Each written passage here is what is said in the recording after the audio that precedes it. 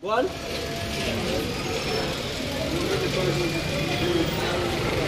Done that.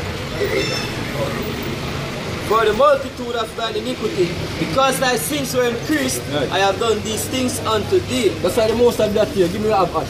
Amos 9 verse 10. Right. All the sinners of my people shall die by the sword, which right. say. It says, all the sinners of my people shall die by the sword. Meaning what? If I don't repent, they're going to get put to death. Because the Bible says what? All of sin come short of the glory of the Heavenly Father. Right.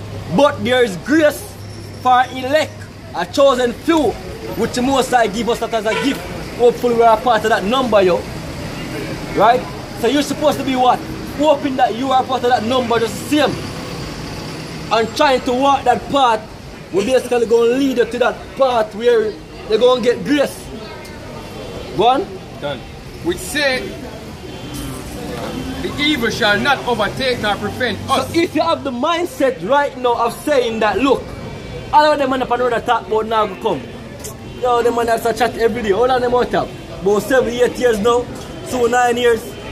I chat one bag of crap. And I'm just see people walk, say do you do, what do I do? You say Christmas, whatever. And here's another Christmas again. You see me? People live just the same. Give me days and Noah. I do whatever they want to do. Not gonna happen according to them. But we will have eyes and see things that I make transition, yo. The Bible says all who speak that way, guess what, they're gonna get put to death. Go on, bro. Yes and Noah. That's what we have. What? So Isaiah 26 and verse 20 says, come my people, enter thou into thy chambers and shut up thy doors about thee. Right. I thyself, as it were, for a little moment until the indignation be overpassed. Right. For Go on, continue. For behold, the Lord cometh out of his place to punish the inhabitants of the earth. Right. That's what's going to take place on the earth. 4 corners of the earth, yo, wherever land you're dwelling. Don't believe so you're safe and sound in that land. Because the Most High hide upon every individual upon the earth. And there's a judgment for every individual scheduled directly for him. Go on. So for behold, the Lord cometh out of his place to punish the inhabitants of the earth for their iniquity. Right. The earth shall disclose her blood. Right, and shall for their iniquity, that means so what? Whatever you're going to get judged for is basically what you did. Not because your brother or your father they do something you get judged for it, you're going to get judged for it. Like, for example, you have a case in Westmoreland with the 4 brother Iowa. The 4 brother there. Westmoreland? Yeah. 3 male, 1 female. Basically, some gang members try to clean up them dirty acts and run in upon them man and over them. The man they really want to find, they don't find. They know the whole family. What they did at the house at the time, yo, except the little baby when they did it. Because it wasn't theme judgment at that time. We don't believe that babies are going to get put to death in the time to come, yo. So all them people will get put to death just so they were innocent, yo. All were guilty and the grace ran out upon them. Go on. You done that? He said the earth shall also disclose her blood and shall no more cover her slain. Right. Go on. Matthew 24 and 37. But as the days of Noah were, right. So shall also the coming of the Son of Man be. Right. For as in the days that were before the flood, they were eating and drinking and marrying and giving in marriage. Right. Until the day that Noah entered into the ark and knew not until the flood came and took them all away. Right. So, everybody knows, hold on, pause. Everybody knows the whole story of Noah. You must hear it before you. You see me? Noah prophesied for years. Nobody knows Noah. What a madman in that top chat about flood and rain. You see what I'm saying? Yeah. But guess what? Them continue them daily life, not paying attention to what Noah said. Until the day Noah entered the ark and the flood came. And guess what? Everybody upon the earth, apart from the 8 souls, died, yo. Everybody who basically did not neglect what Noah was saying, get put to death. And everybody who neglect what we are saying, as an Israelite, you're going to get put to death, yo. You don't believe in what we are preach out here? you're going to get put to death. I'm telling you this, man. Right? You can't say, yo, oh yeah, Hebrew Israelite, and basically you just hold that as your salvation alone. You have to know the truth. You cannot say, yo, GMS, IUIC, and some other people. You have to make up your mind. Because no lies of the truth, yo. Yeah, here is it. Let me share an example before we working on this, right? In every religion you can think of right now, there's some truth to it. Because Christianity, right? They're going to hear after the time, they're going to speak things that is factual. When the Bible preach about you, but the whole more of them story and essence of them story is a falsehood, yo. It's a false story. You go Rastafarism or whatever you want to call it, the same shit, yo. Any religion you go right now, you're going to find certain aspect of truth within it. But majority of the other part of it is a lie. You don't have a majority. Once you have lies night, then guess what? You have to go aside, yo. Because if it was like that, if it was in the sense of, alright, anything can have lies night and we work with it, then they can't work with any religion now because they're going to say, look here, you must be some from a truth. See me I say? But GMS have the full truth, yo. Because we have a thing that basically are going to lead the elect to salvation. That's what we're here about. Finish up what you have, bro. Until that day that Noah entered into the ark, right, and knew not until the flood came and took them all away. Right now we have a spiritual ark building. And a spiritual ark is what the spirit of truth, yo. You go and the Bible tells you, yo, give me that in the what that? Ephesians 6 and 11 or something like that. The spirit of truth. Find that for me. Right? Read that again. Find that. Until the flood came and took them all away. Right. So shall also the coming of the Son of Man be. One. Then shall two be in the field, the one shall be taken and the other left. It's not talking about a rapture like what them preach about, yo. One. Two women shall be grinding at the mill, the one shall be taken and the other left. Well, before we go there, let's yeah. Alright, it's St. John 14 and verse 17. Right. Even the spirit of truth, whom the world cannot receive, because it seeth him not.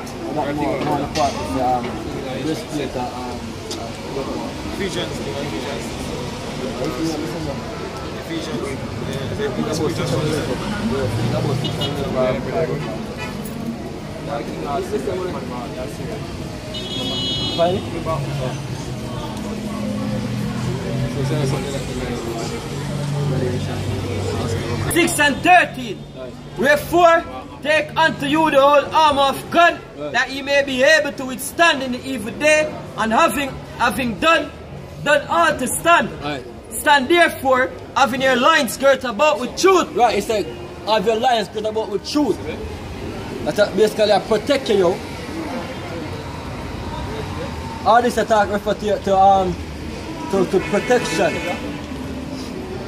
Right? And just like the ark was a protection against the flood. But now we have a spiritual ark, which we refer to, which is what? These scriptures, yo. Having the spirit of Yahweh Hashem Yahushai flowing through you, going to protect you in the time to come. Go on. Stand therefore, having your loins girt about with truth. Right, not lies. Not lies, yo. Because if you're trusting on lies, when the lie, truth gonna do what? Gonna show it up. And when truth like ya, show up your lies, then you might lose faith because what you believe in, you realize that yo, it's not true. For example, the RFID chip being the mark of the beast and you don't believe that.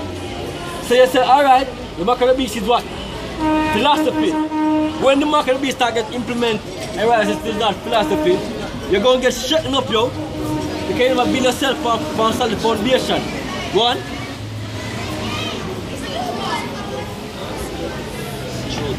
and having on the breastplate of righteousness, and your feet shod with the preparation of the gospel of peace. Above all, taking the shield of faith, wherewith ye shall be able to quench all the fiery darts of the wicked. Can you believe in a lie and have faith? When faith have to deal with what? No doubt. You can't doubt something and say your faith strong in something. Right? Because when Peter basically, them step out to walk on the water and them start sink. You know what I said to them? Them faith small basically, them doubt. Why them doubt? Because they don't really believe you.